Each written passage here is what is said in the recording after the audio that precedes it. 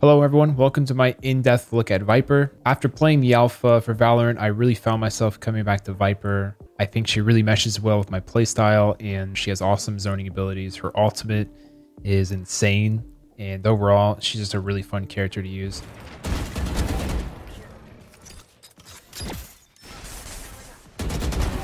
Oh, dead. What site? Back site? Teammates in elbow, deep elbow. On. That's gonna Suka. Oh. I want to show you guys the potential that VIPER has, how important she can be, and how she can help your Valorant team towards winning the game. VIPER uses poisonous utility to control the map, cripple enemies' visions, and set up huge outplays.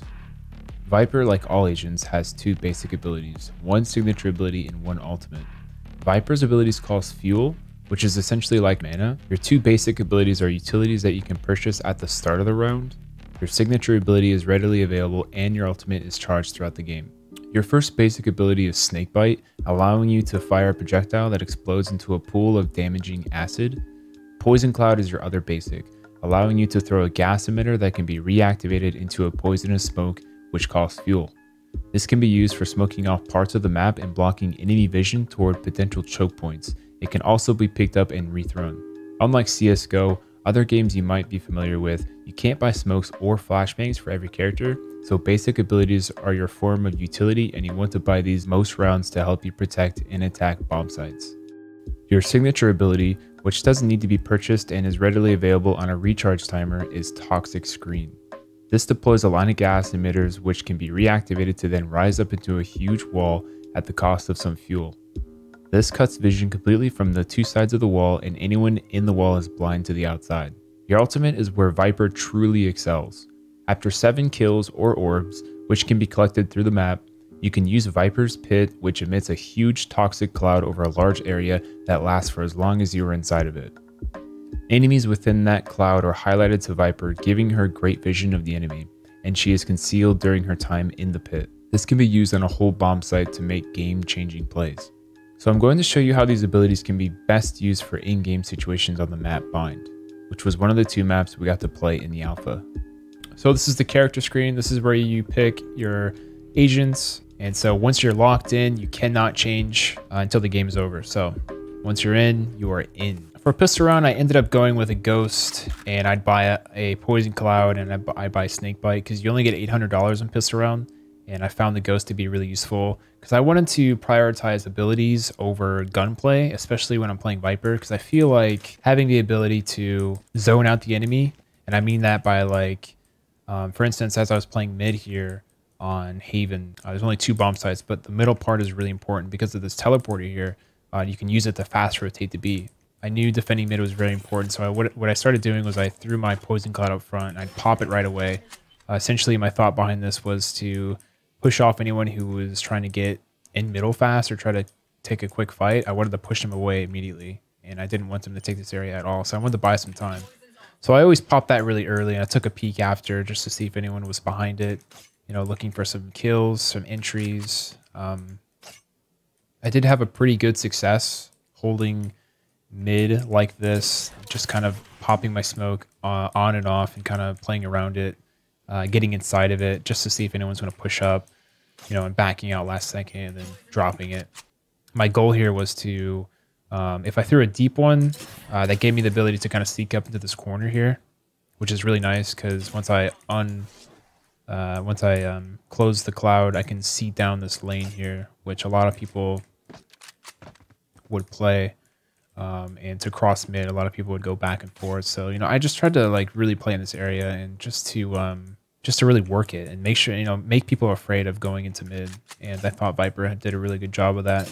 Her cloud is just really amazing. And what's even better is if you stand in her cloud as an enemy, your armor will decay. This is all poisonous to even friendlies as well, because the abilities also hurt teammates.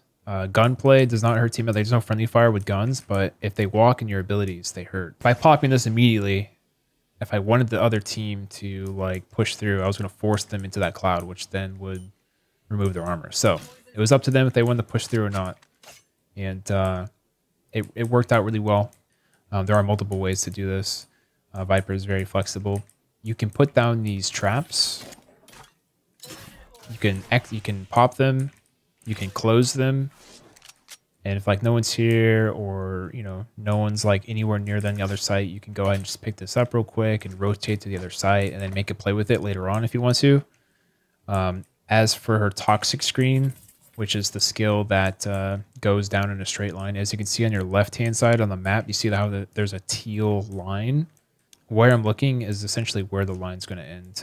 By aiming into the sky, I'm essentially maxing out that range.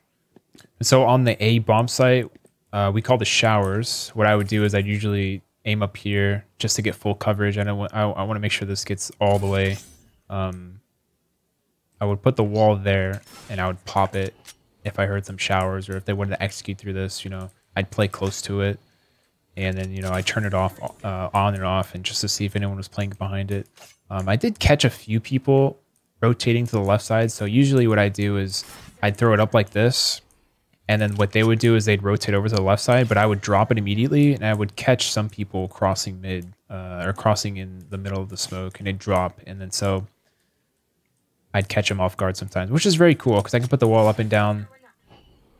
And it's like, oh, he put the wall up, so he's going to cross. And I'm like, oh, I put the wall down, and then boom, you know, I shoot him as he's trying to cross. Like, just fun things like that. VIPER's really good for. It's really fun to experiment with kind of like irregular timings, I would say, with her abilities, the Poison Cloud and the Toxic Screen. So on the B site, what I would usually do as VIPER is my go-to setup was I'd always set up a trap here just in front of the window. That way, if they were in hookah and they went to the execute side, I'd pop this right away and I'd play like under the window, and I would let them jump out and I'd get the jump on them. Another thing I'd like to do was put a wall here. I'd aim high, of course, because I want the line to go all the way across. As you see on the map, I just want to make sure I get this whole coverage here. I'd put the wall here, and then my other smoke would be like over here. So if they were hitting the B site, I could play on either side. Like if they were hitting hookah, I'd pop the hookah smoke, and I'd take the fights down low. Or like if they're coming long B and I want them to jump on hookah, but I'm in a really bad spot, you know, I'd pop the cloud here and I'd rotate back to this side and I'd let them jump out, you know, kind of play around the smoke. Like there's just so much I could do and work with. It gave me a lot of room to really play how I want to play, which is what I like most about VIPER. I just think that she's pretty flexible in terms of moving around the bomb site and taking control, forcing them to pick one or the other, you know, pick and choosing my gunfights. You know, just being able to control that is really important, I think. On the attacking side, I didn't get to experiment too much with VIPER. I did play a lot of games, but I didn't really go into my own server and kind of theorycraft and look at the potential setups that I could do. So this will be very limited, but the things I did in the alpha was I like to stand back here. And as you notice on the map, you can see the teal line once again. The wall will go all the way across on that teal line. And so essentially what I'm doing here is I'm cutting off a part of the bomb site and I'm forcing them to play, either play in front of it or play behind it. And it goes all the way to the bomb site, like so. And then once I pop it, I tell my team to go and like execute. And then what the main focus here was to essentially cut the bomb site in half. And by doing that, we're able to take fights here, and then isolate this guy here. Elbow is what we called it. And to hopefully get, you know, an even trade or just to win the gunfight overall. And to make sure that they weren't getting shot at by the guy Heaven or a potential player playing over here. So my main intention here was just to cut off the bomb site and just to force them to either run through it, which gave me room to kind of lurk around. And while they're pushing this side, I can lurk around and take my own fights. In my book, it's a win-win. It's just pretty cool. It's pretty cool that I can just cut the bomb site in half if I want to. And just make plays around it. It's very interesting. once I get the wall down and the wall's like up and I wanted to use some other abilities without peeking out too much, my snake bite actually bounces off walls and I can land pools like in the corner and possibly force people out and getting some information without actually peeking and taking a fight. And if I can get someone to get forced out, I can take the fight here, or essentially just being a pain in the ass is essentially what I want to be. I want people to look at me while my team is over here planting the bomb and winning the round.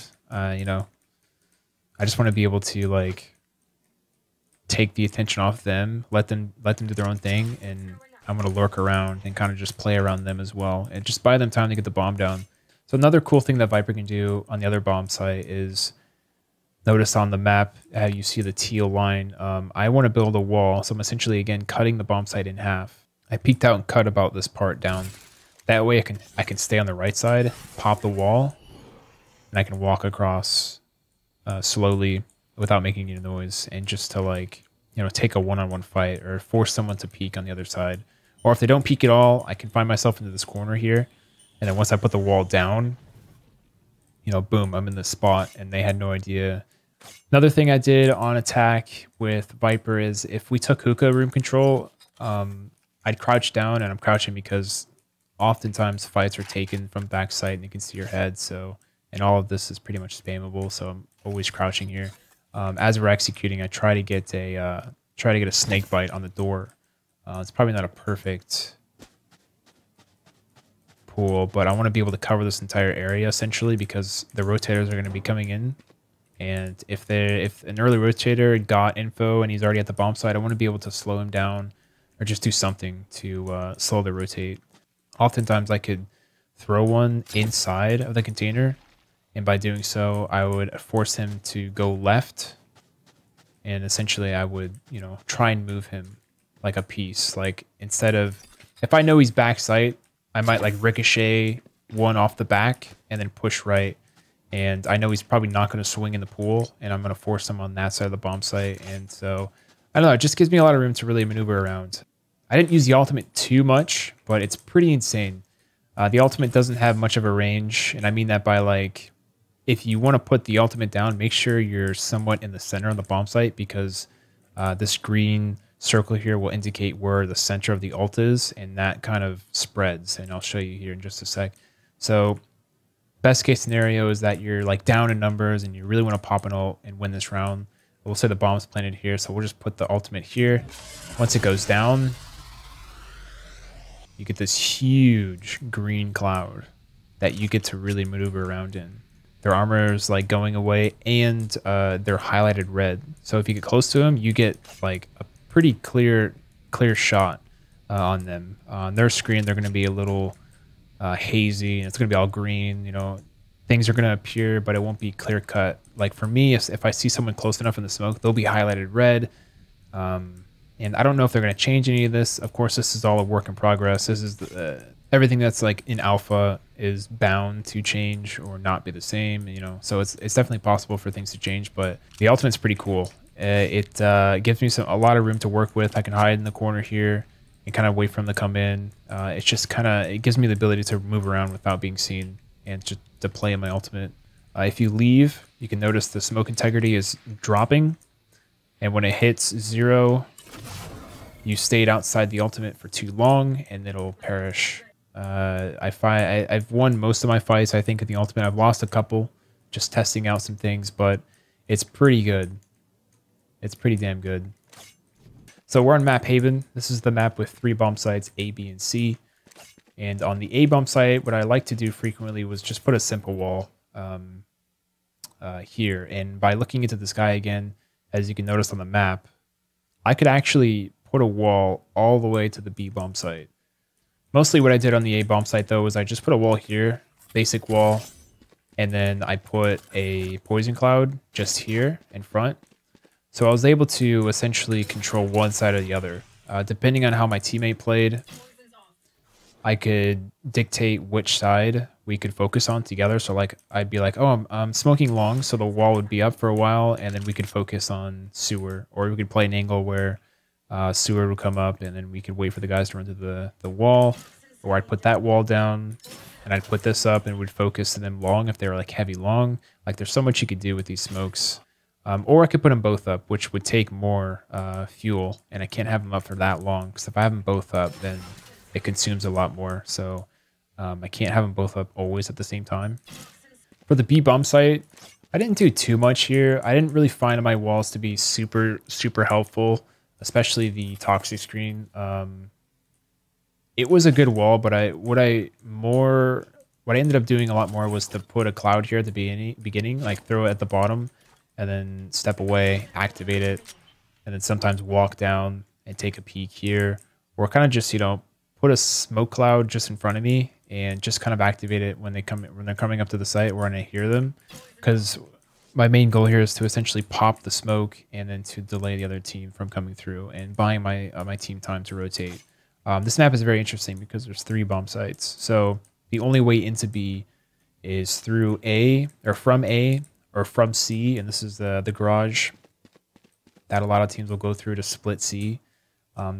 Otherwise, the only way to go is through the front as well, which is usually what teams mostly do. At least that's what they did in the alpha.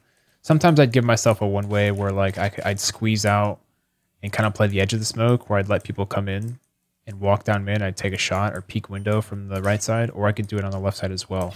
The cloud just gives me a lot of flexibility to kind of maneuver and go around.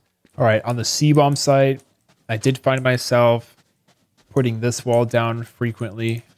Starting here, I just throw a simple wall down. In fact, I'd keep this wall down a lot of the times because I want the C player to be able to see down long C. Sometimes I'd throw this down and I'd rotate and play the other side with like a poison cloud. But I just wanted to give my C player some extra help. So I don't know, just some cool things. The potential for this character is pretty crazy. I was doing pretty basic things because it's alpha. You know, I only had a couple days to play. I didn't really theorycraft too much, but I did want to show you guys how cool she can be, and you know how important she is to holding bomb sites and anchoring sites and playing around her smokes, zoning people out, taking control of the fights. You know, the element of surprise, putting your walls up and down, playing inside your ultimate. Like there's so many things that she can do. Hopefully you guys take this and jumpstart your game essentially, just to kind of show you how I did things in the alpha. And things are bound to change, of course. It's all a work in progress. But I just wanted to show you guys what I did and what kind of worked for me. If you enjoyed this commentary style, please let me know in the comments or by leaving a like. If you want any more breakdowns or in-depth looks at any other agents, let me know. Make sure to like and subscribe for a bunch of Valorant videos over the next couple of days and throughout the beta.